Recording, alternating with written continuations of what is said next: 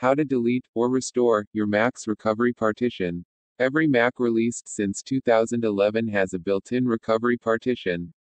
This is a separate section of your hard drive that you can boot into if you need to repair or reinstall the operating system on your Mac. There are some situations where you may want to delete the recovery partition from your Mac, such as reclaiming the storage it takes up. You shouldn't do this lightly, though, since it's a valuable tool for fixing all kinds of problems. That said, here's how to delete your Mac's recovery partition if you're sure you want to. We'll also cover how to restore it again afterward. When starting up your Mac, hold Cmd R to boot into the recovery partition. If that doesn't work, you can hold Option Cmd R to boot recovery mode over the internet instead. When there's a problem with macOS, this is the place to fix it. These are fairly self-explanatory, although the best tool to use at any time depends on the particular problem you're experiencing with your Mac. You often need to boot into the recovery partition to make changes to your Mac's system drive, making it a crucial troubleshooting tool for any Mac user. If you have a spare USB stick and want to reclaim around 650 MB of disk space on your Mac, create a bootable macOS installer. Want to install macOS from a USB drive? We'll walk you through this alternative method for installing macOS to replace your recovery partition. This way, you can still repair macOS if anything goes wrong with your system drive.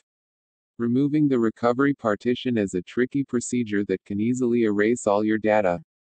Time Machine can't help you recover your Mac's recovery partition, so we recommend you use software like Carbon Copy Cloner to clone your entire hard disk instead.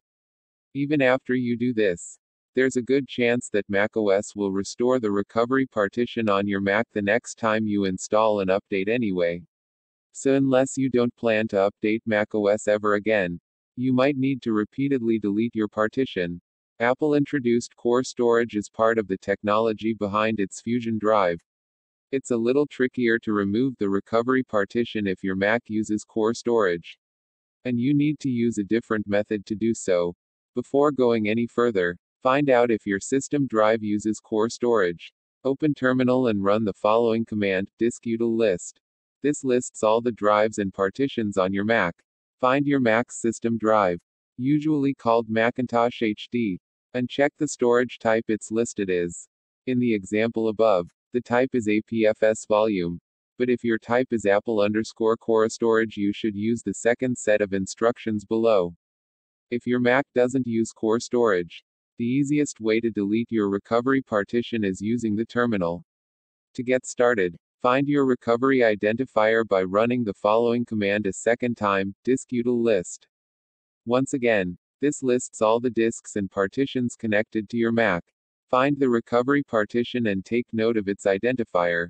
Also, make a separate note of the identifier for your system drive, which is usually called Macintosh HD. In the example above, the recovery partition uses the identifier disk13. Meanwhile, the Macintosh HD system drive uses the identifier disk11. Your Mac may be different. Now, use the terminal to delete your Mac's recovery partition. Run the following command, replacing the recovery identifier where noted. Disk-util evolume APFS blank. If this command doesn't work, you may need to change the type from APFS to JHFS plus to match your drive. This command deletes the recovery partition and replaces it with blank space. For the next step, you need to combine the blank space with your system drive. Run this last command in terminal, replacing the recovery and system identifiers where noted. Disk-util merge partitions APFS, Macintosh HD. This command should merge both partitions while preserving all the data on your system disk. You've successfully deleted the recovery partition from your Mac.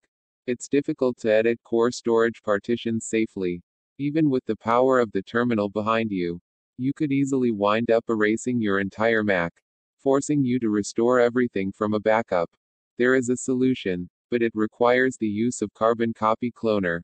You also need another spare external drive with enough storage to clone your Mac's system drive. If you haven't already, install Carbon Copy Cloner on your Mac. The software offers a free trial you can use for this. Connect your external drive and open Disk Utility. Select your external drive from the sidebar and click Erase. Name the drive. Set the format to macOS Extended, Journaled. And set the scheme to GUID Partition Map. Now, open Carbon Copy Cloner and go to File Greater than New Task. Select your Mac's system drive as the source and select your external drive as the destination. When ready, click Clone to start cloning data to your external drive. When it's complete, reboot your Mac and hold Option while it starts up again.